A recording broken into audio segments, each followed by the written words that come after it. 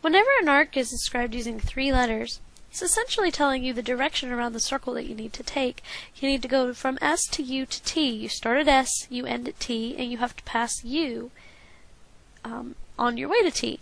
So this is telling us that we need to go in this direction around the circle. Okay. Now, at first it might seem that there is no angle that actually represents that, because it's this outside piece along with this angle too. However, there are things called major and minor arcs. The major arc of angle 1 is the arc outside of angle 1, and the minor arc is the arc inside it. So this would represent SUT is the major arc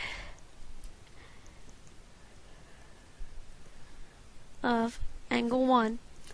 And if you wanted to know the minor arc, this would be the minor arc here, the ST